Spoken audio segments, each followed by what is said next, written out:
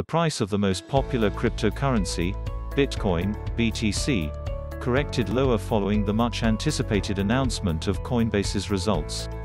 At 5:02 Coordinated Universal Time, BTC trades at 57,576 United States dollars and is down by 2% in a day and a week.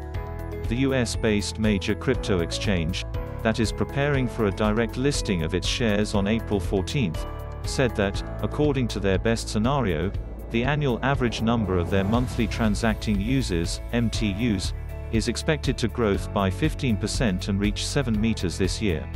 This scenario assumes an increase in crypto market capitalization and moderate to high crypto asset price volatility. In this scenario, we expect that MTUs continue to grow for the remainder of 2021, the company said. Other two scenarios assume that MTUs might drop to 5.5 meters or 4 meters from the current 6.1 meters. The 5.5 meters scenario assumes flat crypto market capitalization and low to moderate crypto asset price volatility, while MTUs might drop to 4 meters if there is a significant decrease in crypto market capitalization, similar to the decrease in 2018, and low levels of crypto asset price volatility thereafter.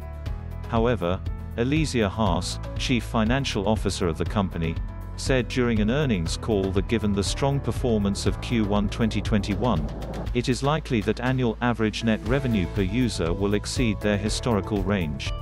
Over the last 2 years, we have seen average annual net revenue per MTU range between $34 to $45 per month, with the low end of this range occurring in 2019, a period of low Bitcoin price and low crypto asset price volatility, and the high end of the range occurring in 2020, a period of rising Bitcoin price, Haas said, adding that the company believes that we entered the fourth price cycle in late 2020.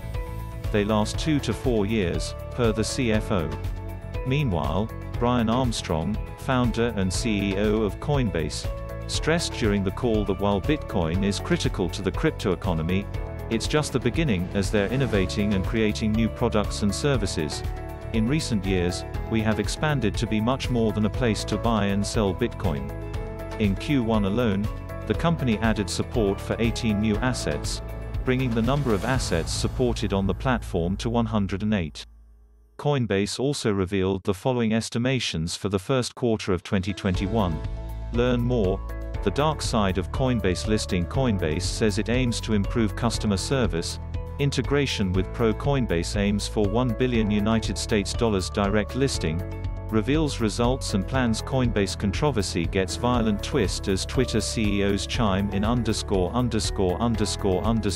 updated at 8:15 Coordinated Universal Time with reactions.